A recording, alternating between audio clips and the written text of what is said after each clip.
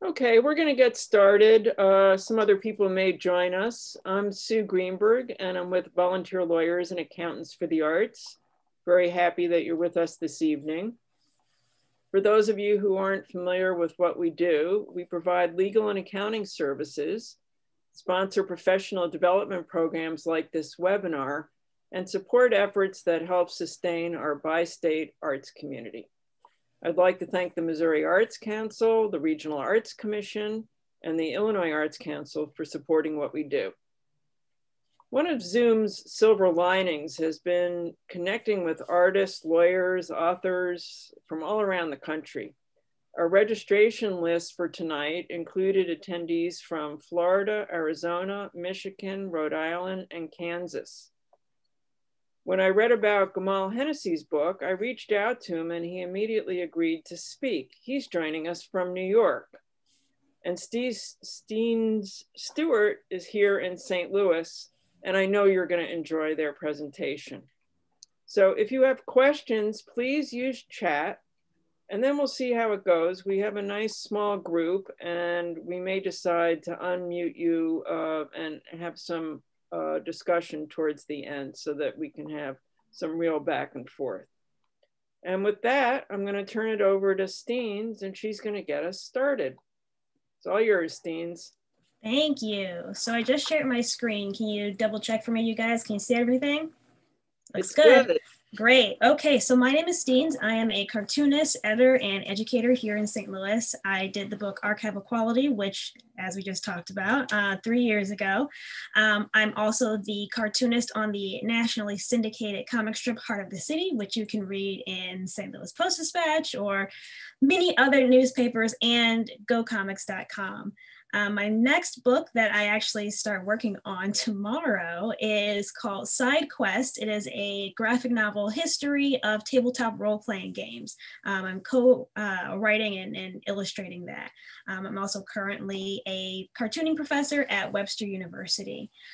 So some of the things that I like to do, besides obviously teaching, which is great, is doing these kinds of programs to talk to people about the business side of comics, because when you're in art school, it's very much like, here's the craft, here's how to make what you want to make, but they don't oftentimes go into detail about how do you survive doing that. How do you keep a roof over your head with this area that you've gone into. So I'm very glad that we have Gamal here with us to talk. I'm just going to kind of go through some things that I've done, and then I'll introduce Gamal. You can see here some of my art. I always like to do fan art. I think it's really important to tell people that you draw what you like, and what I like is reimaginings of characters, and doing that led me to get my job doing Heart of the City. I do comics that are on nonfiction topics like the importance of voting. I like to do short comics about my life that may not always be the best looking comic, but the idea for me is to get a story out. And that's what's most important for me, is for readers to walk away with something. But I do really like nonfiction work. It's really a lot of fun for me. Here's the cover for Archival Quality, which was my first book, but I also contributed in anthologies. So like Deadbeats, Elements Fire, Mine, Fairy Fire, Power and Magic. So I do all of these anthologies because they're a really great way to continue to better get your craft going, but it's also a great way to learn about working collaboratively. You learn how to prepare your pages for print, knowing the color differences. So it's not something that it pays a whole lot, but it pays a lot in experience.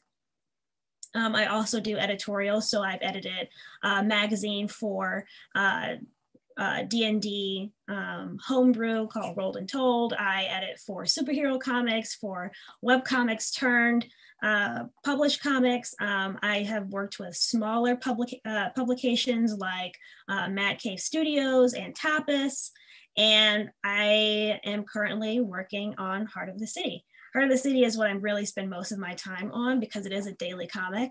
So I have to do 365 comics a year, you know? But when I got this gig, the first thing I did was change the characters and make them so that they are more appropriate for a 2020 audience, or I guess now 2021. So yes, that is what I do. Here's a couple of strips.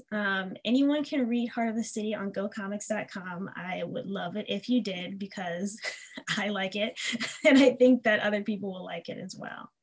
I also expanded the family as well. It used to just be about Heart and her mother and her friend Kat and Dean, but there's so many more stories that you can get when you bring in family members and you bring in friends, and expanding her world was one of the first things that I had to learn to do when I was working on this project.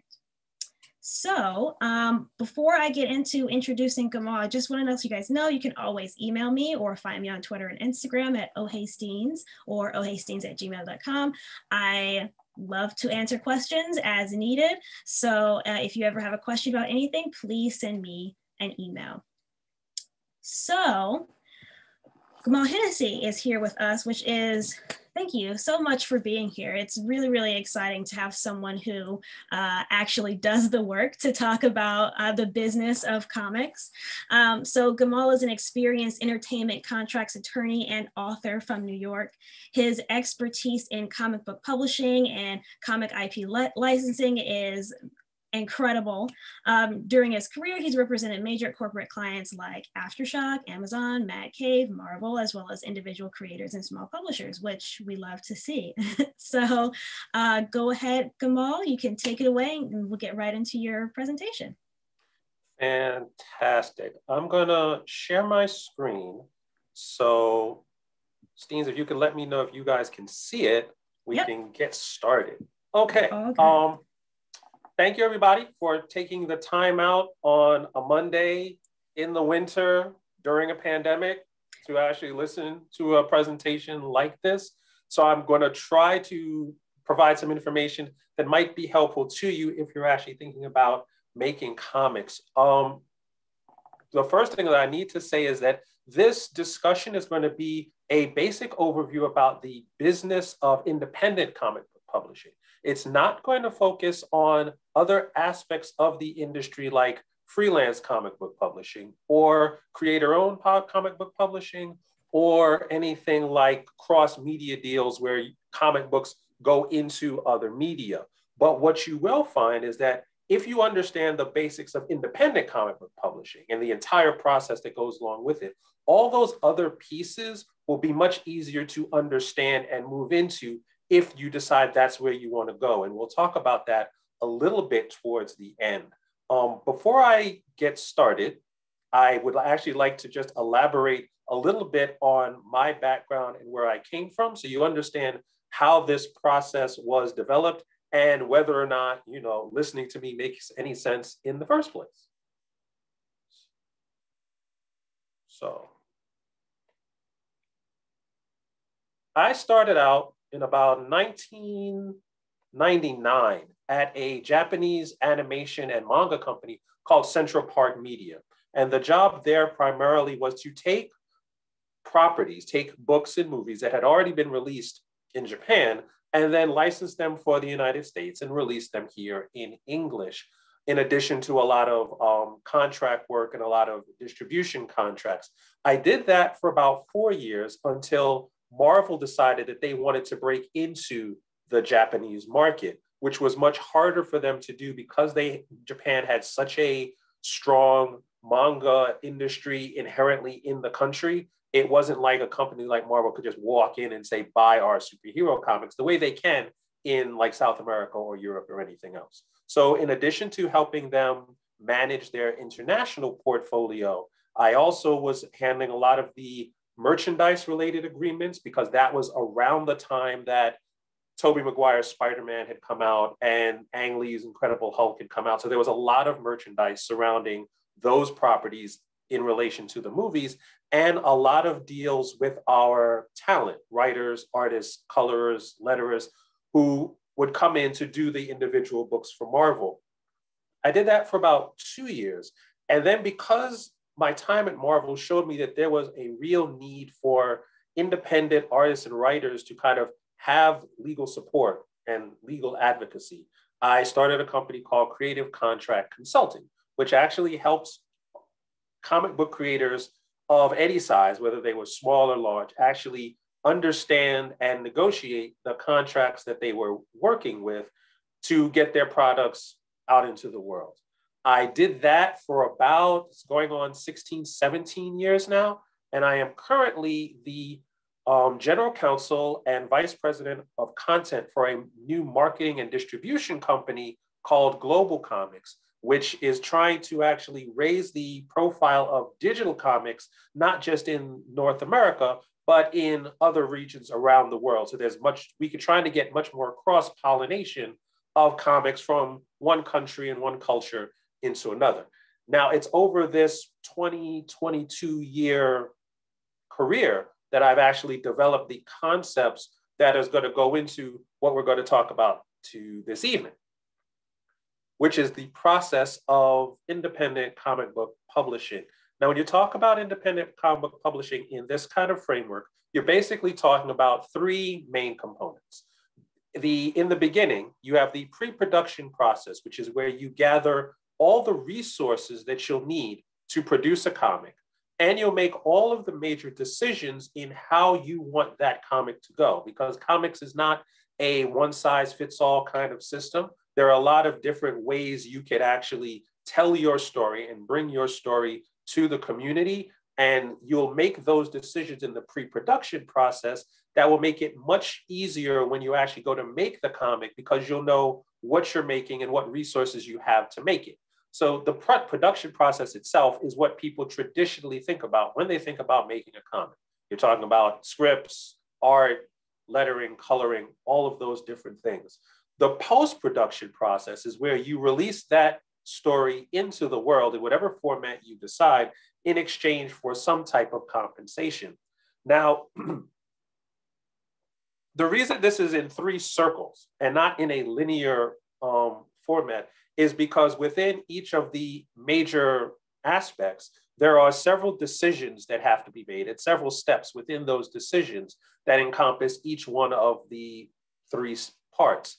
And also, there is a certain amount of overlap between when you're doing your pre-production and when you're doing your production, and also between production and post-production, primarily in the terms of marketing and advertising. But once you actually understand the overall process, it's going to be much easier to break each piece down to understand what decisions need to be made and how those decisions are going to impact your comic book overall. So we should start at the beginning. And at the beginning, the fundamental existential question is, why did you decide to make comic books in the first place?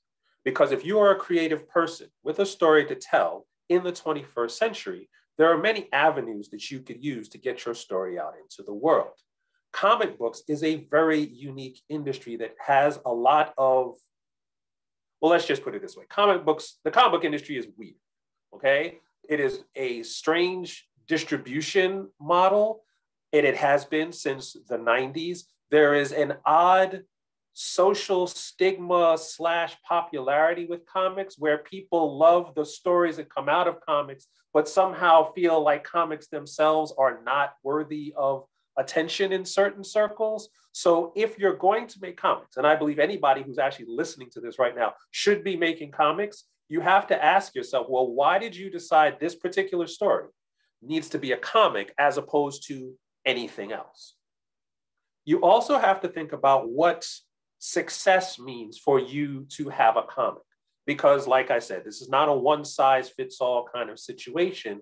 And some people who have been my clients, they really just wanted to see their book on the shelf in a comic book shop next to all the other books that they like to read. Some of them, their aspiration was to win an Eisner Award. Some of them want Netflix to call them and sell the rights for a TV show. Some of them they just want to get their story out, however that story comes out. And every one of those different types of models is a valid concept for success. But once you understand what it is you're trying to do, then all the other decisions that you'll have to make and all the other steps that you'll go through will be informed by that fundamental decision. You'll have that foundation to make all the other decisions for your book. And the first major decision is, what story are you telling? Now, when you're talking about storytelling from a business perspective in comics, there are really only three types of stories. There is an original story where you make up everything on your own and you own the rights to everything that's being made. There is a public domain story where you're taking an idea that you don't own, but because the copyright has actually lapsed in a lot of historical stories, you are allowed to make any story you want with that character or with that universe because it's in the public domain.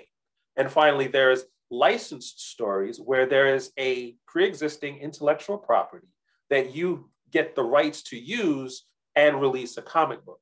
Each one of these different types of intellectual property has their own benefits and downsides, and the one you pick will be specifically related to what your goals are.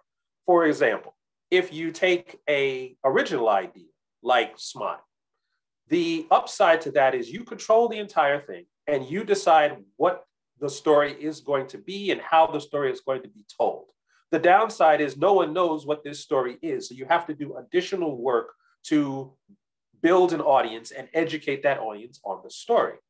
On the opposite side, if you get a license to do something that is already a pre-existing property, you are inheriting that fan base and that market, but that's going to actually cost you money because very few intellectual property holders who have the rights to anything are going to give you the right to make a comic book for free. They're also going to be, in most cases, heavily involved in how that story is told and what you can and cannot do. Public domain is not necessarily a solution to both of those problems either, because you don't have to pay to get a license to use a public domain character. But because of the way copyright has been manipulated over the past 100 years, most of the public domain work is very old. We're talking 18th, 19th century. So unless you have a new spin on it, it's going to be very difficult to actually turn that into something successful, especially when you know everyone else in the world can make another story about that character. So you can take each one of these and decide based on where you want to go, move into like making your story. The fundamental concept though is you have to pick a story and you have to pick a set of characters that you love, because you will be working with this story for months, if not years. This comic could define your career in comics, depending on how successful it might be. And because the process of independent comics is so involved, it does not make sense to invest the resources that it takes to get a comic book out if you don't love the underlying idea in the first place. Now, this is not what actually happens if you're doing freelance comics. If you're doing freelance comics, well, on a certain level, who cares? Because they're paying you money, so you take it and you move on. But if it's your comic and your process and your business, only work with a story that you love.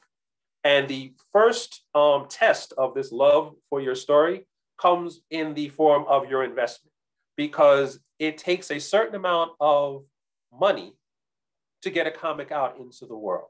Now, how much that comic is going to cost, who pays that money, when that money has to be paid back, if it has to be paid back at all, are all variables that you can influence one way or another.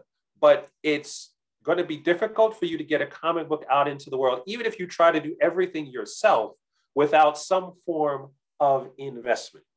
Now, to determine how much investment you need, that's where you would go back and you would actually develop a budget for the comic, and not just for the creative aspect of the comic, but for the marketing, the sales, the printing, the distribution, the convention attendance, all of those other things.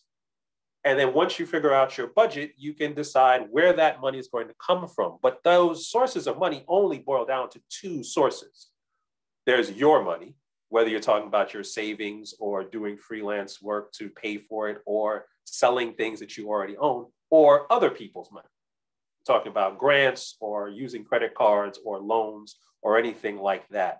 So the important piece here is to actually get a firm grasp of where the money is coming from, so you know exactly what you are capable of doing in terms of the development and the production of the book going forward. Now, once you actually have your idea, which in legal terms is an intellectual property asset, and you have the money that's going, the source of funding that's going to get this book out into the world, you have assets. And from a business standpoint, those assets need to be protected. Now, in comics, there are two major ways to protect your assets. One is to develop some sort of corporate structure, whether that's an LLC or a corporation or a partnership, something that is going to be able to absorb the legal liability for this project outside of your own personal finances. And if you form a corporate entity, there's going to be certain tax benefits that you're going to be able to utilize if you set up the right format. So for example, if you're spending, let's say $10,000 on the creative costs of your comic, if you have a corporation or an LLC, that becomes a business expense that can be deducted from your personal income, and that could actually have a benefit for you come tax time, which is now it's March, tax time is actually now. So it actually pays, if you're going to do comics, especially if you're going to do comics over the long term, to consider creating some sort of corporate entity to protect those assets. The second thing that you need to do, which is probably the more important thing, is to bring in professionals to help you protect the assets that you have. Now, for the money that you're bringing in, you should bring in an accountant who can help you with the budgeting and can help you with the taxes. From the legal aspect, you bring in an attorney who will help you with protecting the intellectual property, who will help you with all the contract negotiations that you need to do, and help make sure that your book comes out and does not violate any sort of regulations that will actually drain all the money from your enterprise. The third person that you should always consider bringing in is an editor who will actually protect the story itself, to make sure that you have the best story that you can bring out into the world and help you manage that process of getting the story out into the world. Now, when I say bring someone in, I don't mean to hire like 3 people at 6 figures each to kind of manage this one comic, but organizations like Volunteer Lawyers for the Arts, independent attorneys who will actually come in on a short-term basis, are the type of people that you can use to help protect all of your investment and your assets before you actually bring your idea out into the world. Now, the first place you're going to bring your idea to is going to be the team that actually makes your comic. Now, in the North American comic book production concept, comic book production is a fairly linear process. And most people understand the creative aspects of making a comic, where you're talking about script, art, lettering, coloring, flatting, production design, editorial, and things like that. But there's also an equally important component of the business management for your comic, whether you're talking about marketing, print managing, distribution, and all those other things. If you don't have people working on both the creative and the business aspects of your book, you are limiting the opportunities for success for the book. Because, for example, if you make a very good book, but no one knows about it, you can't get it printed, no one can actually buy it, you have a wonderful piece of art that you cannot share with the people who really want to read it. Conversely, if you have the greatest marketing, sales, and distribution team in the world, but you have no comic, well, you have no business. It takes both of these groups working together to actually elevate the potential for the comic. Now, I'm not suggesting that your comic needs to have a dozen people working on it, because in certain cases, the people who work on the creative side can also help with the business side. As long as you make sure that every aspect of the creation and distribution of your book is actually taken care of, then you know that you're in a much better place than if you actually only focus on the creative side.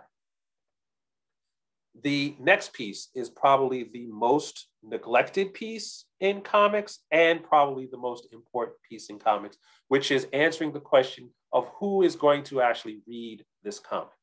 Because every story has an audience, but every story is not for everyone. And it is a mistake to work with any kind of field of dreams idea that if you actually build a comic, people will come and read it. That is not how comics have worked since, I don't know, the late 80s. At this point, there are so many different things that people can use to consume story or to spend their time. If you're not actually focusing on the specific group of people who have an affinity for your story, it is going to be much more difficult for your story to succeed. To actually understand who those specific people are, you have to look inside the story itself that you are building, because the answer to the question of who the ideal reader for the book is in your script. It is in your characters. It is in the situations that they are in. The way I define an ideal reader is you look at 4 distinct components. The demographics, which is how that person is identified in society, whether you're talking about race, religion, gender, sexual orientation, or any one of those components. Psychographics is what they enjoy, what they believe in, who they trust, and what their aspirational goals are. Their generation is where they actually fit in terms of time. Who is their age cohort? Are they a baby boomer? Are they from the silent generation? Are they millennial? Or any one of those aspects. And the genre is specifically related to the type of story that you have, whether you're talking about horror, mystery, science fiction, or any one of the subgenres. Once you actually go into your story and deconstruct it, you will be able to figure out exactly the type of person that would want to read your story, and then focus a lot of energy and time on building a relationship and a community with them before the book comes out, so that by the time when the book does come out, you have an eager audience ready to actually consume your book. Once you understand who your ideal reader is, you can actually divide everyone in the planet based on their relationship to your book. And there's only 2 factors: how much they are interested in your story and how much they are interested in the medium of comics in general. Your core market, which is that tiny, tiny circle next to Calvin's head, is going to be all the people who enjoy the type of story you're telling and they enjoy comics. So for example, let's say you have a story that is very similar to Game of Thrones, but it is set in Aztec era Mexico. So, okay, everybody who likes Aztec era Game of Thrones and likes comic books will be in your core market. Those are the people that you want to talk to the most, and those are the people that you want to cultivate as the group that's going to be buying your book when the book comes out. The false market is all those people who like comics, but are not interested at all in any kind of Aztec Game of Thrones. In the same way that all of you who probably read comics, there are comics that you like and comics that you don't like. You don't like comics just for the sake of comics. It is the story inside. You don't want to spend a lot of time and energy trying to sell a comic to a person who doesn't like your type of story. You also don't want to spend a lot of time and energy trying to sell comics to people who like you as a person because they like you. They may not like Aztec Game of Thrones and they may not like comics. So you don't want to put people, friends and family, in a position of trying to support something that they don't really like. Now, the most interesting and perhaps the most untapped population in relation to your comic is a potential market. These are all the people who like the type of story you're telling, but at this stage do not read comics. The reason that this is such an exciting group of people is that you can actually recruit some of them, perhaps a small portion of them, but because that is such a large group, even a small portion will make a big difference in whether your comic succeeds or not. You can invite them to actually enter the wonderful world of comics through a story that you know they like. So anyone who's interested in ancient Aztecs, anyone who's interested in Game of Thrones might be interested in your story, even if they don't read comics yet. And that's where you can actually grow your overall market. Now, as you can probably guess, the non-market is all those people who don't like your story. they don't like comics, and they are the vast majority of the population of the planet.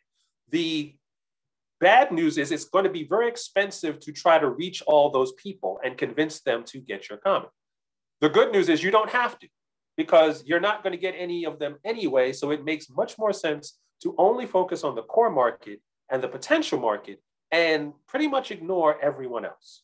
That is the way Hollywood does it with films. That is the way books do it in terms of their demographics. That is the way you should do it in terms of how you put your comic out, to put it in the position that it needs to be in. Now, once you actually understand who's reading the comic, you will then understand where that comic needs to live in order for people to buy it. Because there are a lot of different ways in the 21st century for people to get comics. In a traditional sense, traditional being since like the late 80s, 90s, comic book shops is where people associate getting comics from. But that is not the only place that people can get comics. And it may not be the best place for your comic, depending on who your market is and depending on who your story is.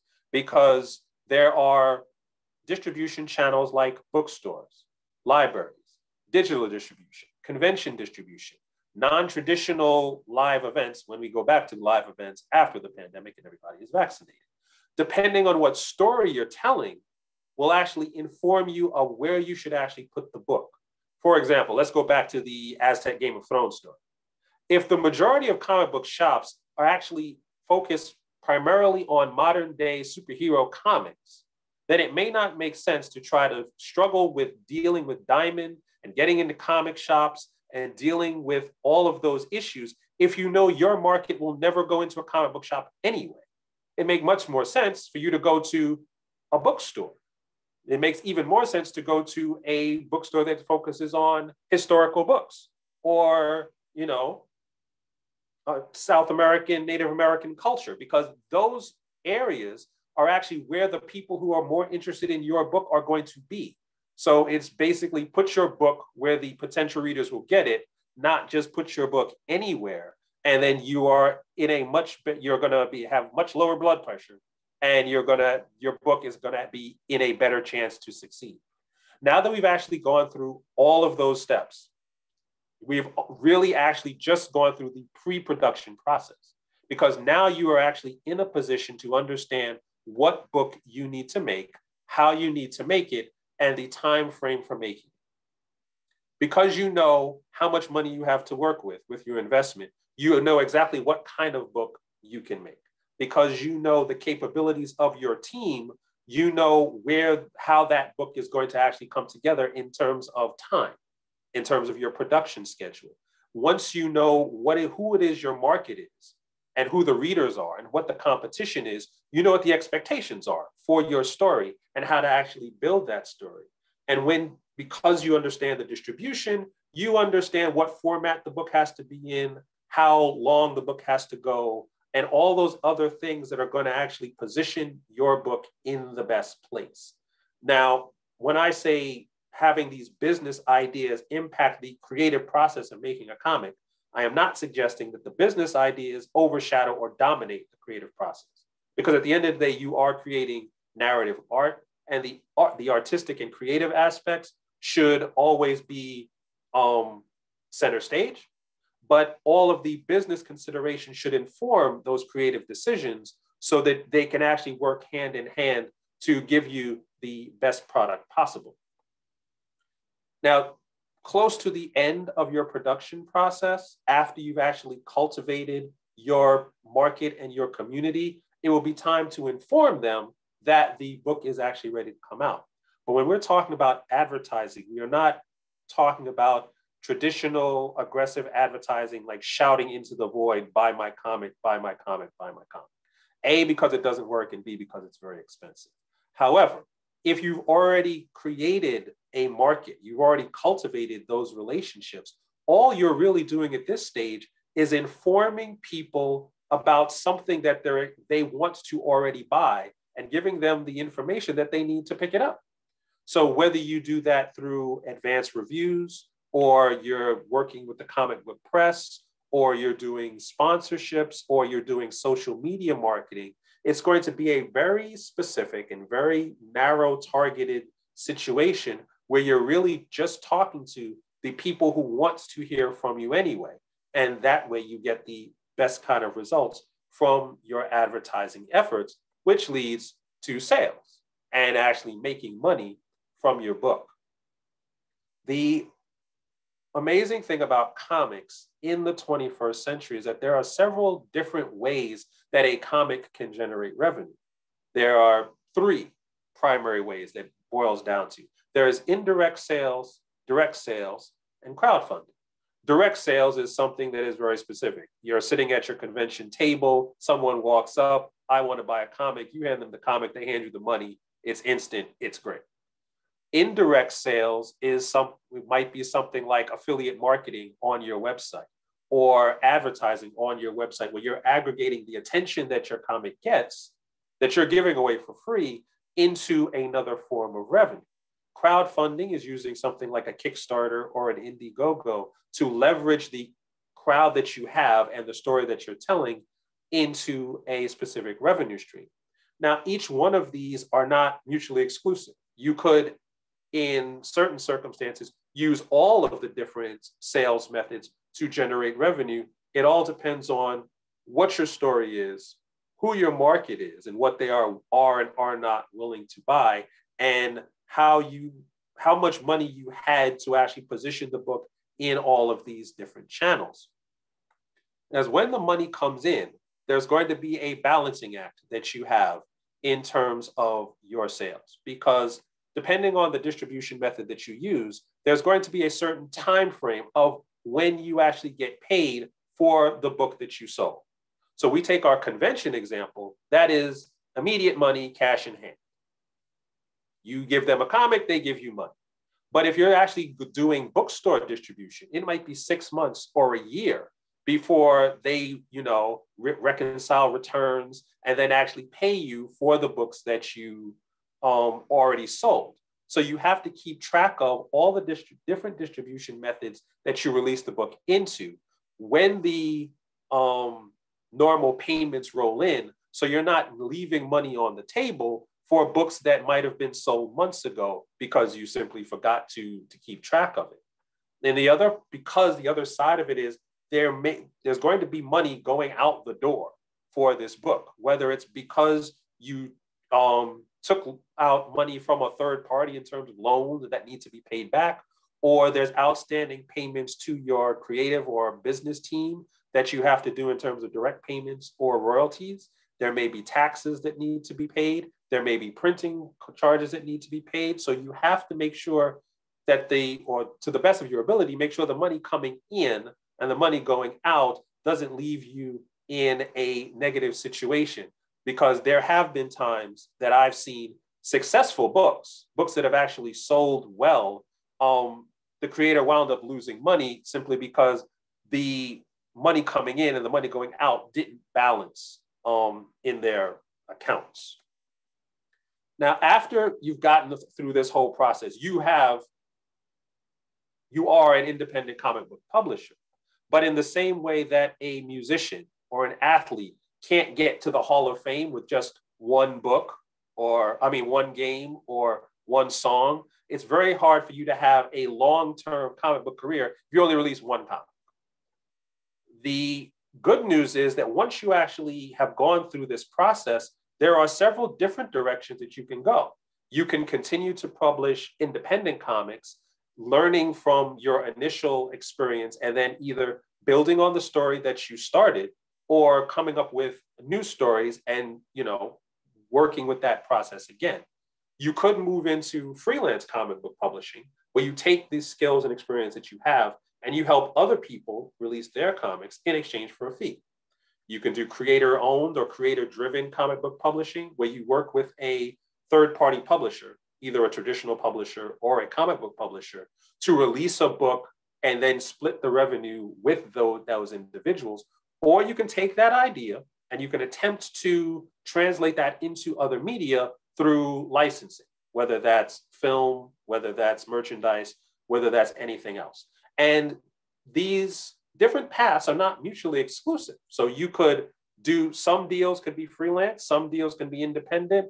You could actually spin off merchandise. You could do it all at the same time, depending, again, just go back to the beginning. What your goals are, where you wanted to go, and how you actually saw yourself in the comic book industry.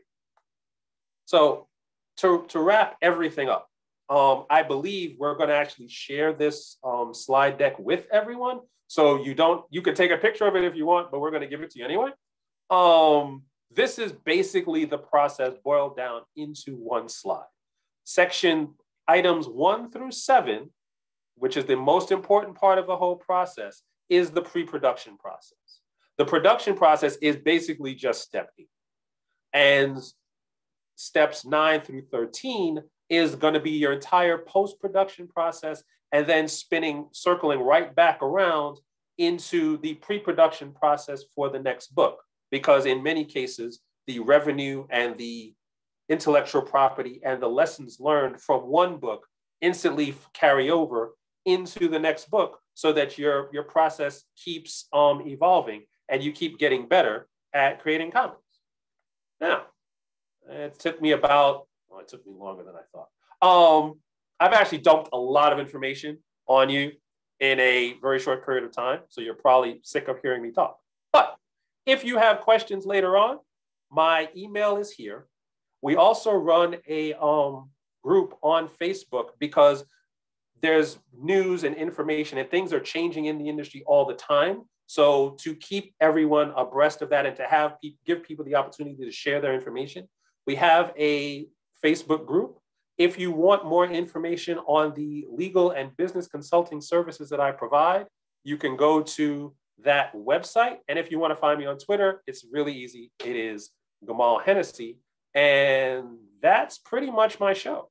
So if we want to open it up for questions, I'm ready. I think we're going to start with Steens' questions. Is that right? Okay. Yes. So we'll start with mine, and I'll ask you a few, and then while we're talking through our first couple of questions, if you want, you can put in the chat the questions that you'd like to ask, and then we can address them as they come in. So one of the questions that I wanted to talk about, at one point in the presentation, you talked about considering time, because it takes time to make something, and so I was wondering, what are some realistic times that you believe are usually spent on like contracting? Because I know you were saying earlier, when you get a book advance, sometimes you don't get the entire advance right there, or contracting can take, I don't know, what are the time periods for contracting?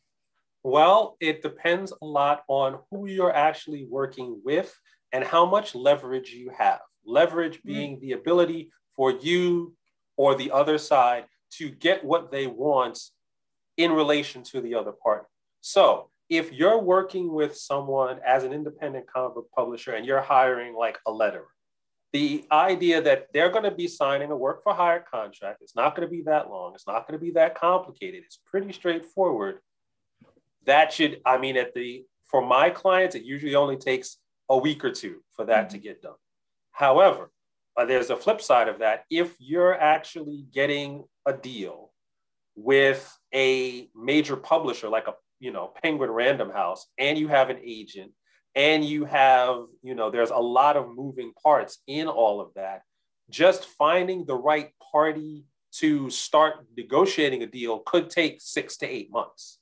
The contract itself could take another year to do. In reality, you might have made 2 or 3 comics while you're actually negotiating the contract for this one.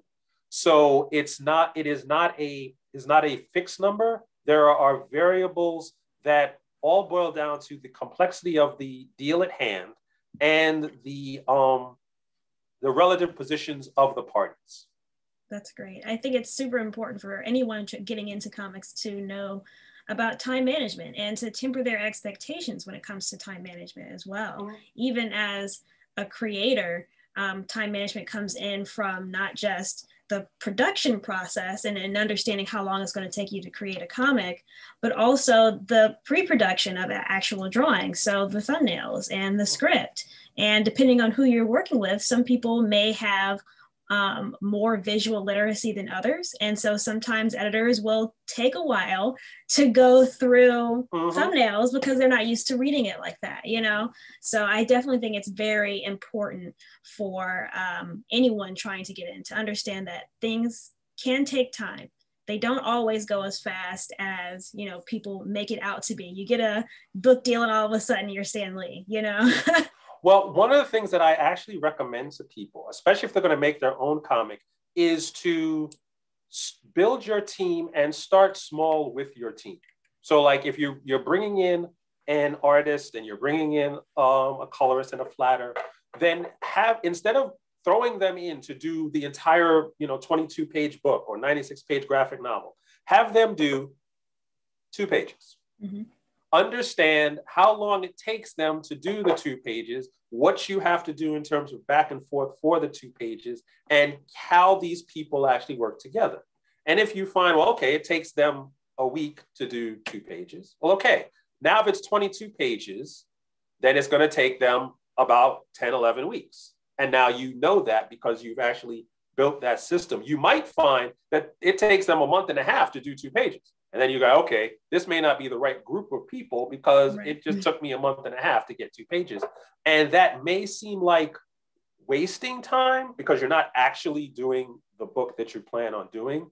However, if you're talking about marketing, that all those 2 pages, those test pages that you're building can be what you're actually using for your social media marketing, what you can be using to build your website. So it's not wasted content that you're creating, even if it never makes it to the final book. It could be like the extra stuff that you put in the back of the trade paperback. It could be a perk that you actually have for the crowdfunding. And the other thing is it's much better to waste a month figuring out whether these people can actually make 2 pages than to waste 2 years realizing that they can't make 22 pages. It's better to have them try and fail early than burn through a year and a half of your life, your money, doing something that they ultimately cannot do. Right. Very good. So we do have a question from the audience. Ken Jackson uses a character in the public domain, yes. But they've created a new story with him and created an original character, series, etc. How far do their rights expand as their intellectual property? Well, when you're talking about using public domain stuff and then creating what's called a derivative work and then copywriting that derivative work, that is, you have just described basically most of Disney's business model. Because before they bought Star Wars and Marvel, that's pretty much all they did. They took public domain stories, they made their version, they copyrighted and trademarked their version, and then they made billions of dollars. So as long as you're sure that the character that you're using is in the public domain, and you can go through an IP review for that, and as long as you actually take the steps to protect that new version, that new intellectual property, you should be fine. It worked for Walt Disney. It can work for you too. So I would like to know, let's say you live in a small town. Would you say that it's harder or easier for folks who aren't living in big cities to get their comics off the ground? How do you think their location affects their business choices? Well, the magical thing about comics is that they are geographically decentralized. It is not like making a play or making a movie where everyone has to be in the same space. People who actually create comics, and this has been true for decades, every person can literally live anywhere in the world as long as they actually have access to the internet and a cloud server. So there's no downside to living in a small town if you want to create comics. The benefit to living in a small town, if you want to create comics, is there may be significant cost of living savings that you can use to funnel your investment. Because if you're not living in New York, you don't have to have a day job and then drive an Uber and then be a bartender to actually afford to live in the place and then find time to make comics. You can just go home and make comics because it doesn't cost you $5,000 for a studio apartment. So there are certain benefits when you're talking about comic books and the production process, especially since most of the time comic book people, even if they live in the same city, they don't see each other that much because they're in their studio, they're making their comics. The only time that they actually see each other is conventions, when you actually can go to conventions, and BarCon, which actually happens at conventions as well. But that's, you know, that's when the comic book people come together. But you can live in a small city and have a thriving comic book career. It's actually in some cases it's easier. Yeah, I do like to make sure that people understand that, just because there's oftentimes that imagery of, you know, all the artists working in, you know, one building, and that's just, you know, it's not how it is anymore. And oftentimes you find you get surprised by how close people may be. You know, Chris Samney is really, really close. Jason Aaron is also in really close as well. So, you know, it's good to remind folks that where you live is not always going to be a hindrance on your dreams, which is great. Yes, because I mean, back in the day, historically, if you wanted to be a comic book artist, you had to leave your small town. Yep. You had to go to New York. You had to drag your portfolio to all the different studios and then hope that you can get work. Yeah. Nobody at Marvel or DC wants you to walk into their studio right now. No. Please don't do that. They don't. Not at all. Security, you will not get past security. So you are much better off staying where you are and working for work for Marvel, work for DC, work for Valiant, work for everybody, but stay home. It's fine. Yep. It's fine. We have another question from the audience. How important is it to find an agent in the publishing process? If you're talking about independent comic book publishing, you do not need an agent at all. If you're talking about creator-owned or creator-driven comic book publishing, and your goal is to actually work with a traditional publisher, whether that's a Penguin Random House or Scholastic, then it is much more important to find an agent. Again, go back to part one, which is why you're making comics. If you're making comics because you want a mainstream deal, then you need a mainstream agent. If you're making web comics that you're going to release them on Tapas or Global Comics or something, you never need to talk to an agent at all. It all depends on what it is you're trying to do and how it is you're trying to get there. Yes. And I would say that the majority of comic creators who are doing creator-owned work, so like Raina Telgemeier, who does Smile and all of that, they all have agents. I have an agent as well. And that's because I want someone to protect me when we are working with a larger corporation, you know? It sucks to say, but it is true that sometimes corporations will take advantage of artists if they don't know. It's not sometimes. It's actually it's every time. Yeah, if they find an opportunity to take advantage of someone, they will. I have been in that position before. So I think it, like Amal said, it's 100% what it is that you want to do, you know? What is one of the worst things you've seen in a comics contract? You look at it and you're just like, don't sign this. Okay, well, I'm going to give you a general concept and then I'm going to give you a specific example. The general concept is, and this is specifically related to creator-owned deals, where a publisher will tell a creator, I'm going to publish your comic, so I'm going to give you a publishing deal. But then you read the contract and it is not a publishing. What it is a wholesale theft of intellectual property rights. They are taking the publishing rights, the movie rights, the copyright, the film and television rights, the interactive rights, the rights to the sequels, the prequels, all the underlying intellectual property forever, and you can't get it back, and they're giving you no money. Congratulations, you have a publishing. These are the types of things that you tell your clients, at least in my position as a comic book attorney, do not sign this. In fact, do not even attempt to negotiate this because their entire business model is based on exploitation. Please don't do that. Now, the sad reality is that I want to say 40 to 50% of the people that I tell not to sign it will sign it, because this may be the first time they've ever gotten a bite on their story, a story they've been working for 5 years, and they feel like if they don't say yes to this, they may never get another shot. Right. But getting a bad deal is far worse than getting no deal. especially if you're living in a time period where you can get the book out yourself and keep all the rights. So that is the general worst thing that I see in comic book contracts. And that is actually fairly common.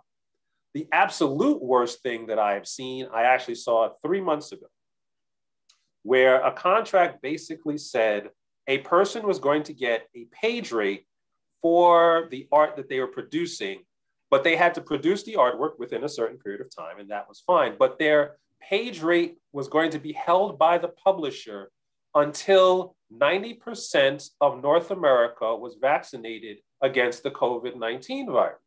Now, you don't need to be an attorney to understand that there is no way that that statement, A, has any relevance to making comics, especially if I already gave you the pages. Why are you holding on to my page rate until a public health crisis is 100% alleviated? And who is actually determining when 90% of the population is vaccinated? And how are we going to figure that out? And what are you talking about? This is something that was actually in the contract. Yeah. So yeah, that's the worst thing that I have seen. And, contracts aren't just from, creator to legal department. Other people see the contracts as well. So, for example, an editor will see a contract because usually the editor is the middleman between legal and the creator. Mm-hmm. And one that I saw that was, I could not sign that. I could not at all, was one of the agents for a creator that I was hiring wanted to put a clause in the contract that says that she will still get paid even if she does not turn in the work. And that makes no sense. Why am I paying? Yeah, exactly. I might as well just give you the money now and stop talking to you if you can get paid for not doing work. For not doing anything, I know. So this is to say, bad contracts will never go away. And it's always important to keep an eye on what's good for you. Okay, we have about 2 minutes left, but if you're okay with answering this question in that amount of time. No, okay. We can answer any question you want. It's fine. It's fine. Great. So you mentioned getting a corporation in order to protect your assets. Can you also do that as a sole proprietor LLC? Absolutely. When you're talking about creating a corporate form, you're not necessarily talking about a logo, a building, an office, a group of people. You're not talking about any of those things. You're talking about creating a legal structure, which it actually only exists on a piece of paper that is registered with the state that you happen to have formed the corporation in. So a lot of times my clients will create what is called a single member LLC, which is a company that actually gives certain tax benefits, certain legal liabilities, but it is, for all intents and purposes, one person. You are the whole company, but there's a separate legal entity. There's you as an individual who might own a house, a car, whatever. And there's the company that actually owns the intellectual property, that actually signs the contracts, that actually has the bank account. So you can, and in many cases you should, especially if you're not working with anyone in particular on a long-term basis, just set up a structure of a corporation where there's just one person, and that's you. That's great. Okay, so we're at 7:30 or CST. So this is the end. But I wanted to thank you all for your incredible questions. I know we can talk about this sort of thing forever. And thank you, Gamal, for your very succinct presentation. It really covered quite a bit in a short period of time. So I'll pass it back to Sue. I'm going to jump in too and thank you, Steens and Gamal. That was absolutely excellent. And thank everybody for being with us tonight. We're going to send you the link so that you can watch again, or look for something that maybe you want to, that you missed. We'll have the slide deck for you. And tomorrow I'm also going to send you a reminder to fill out the evaluation form so that we can get feedback from you. It's very important for us to hear from you in our planning and also to report to our grant makers. So with that, I think we'll call it an evening. And again, thanks to everybody. And I'm very much looking forward to the time where we can be gathering again. You know, the idea of having Gamal with us from New York is so fantastic. And so there'll still be Zoom in our life come the fall and into next year when things get hopefully back to normal. So anybody else with something that you just can't live without getting an answer to? Otherwise, we will call it a night. All right. Thank you to all of you. This is great. Thank you. Thank you, sir. Welcome. Appreciate it. Thank you. No worries. No worries. All right. Have a good night, folks. Stay safe out there. Bye.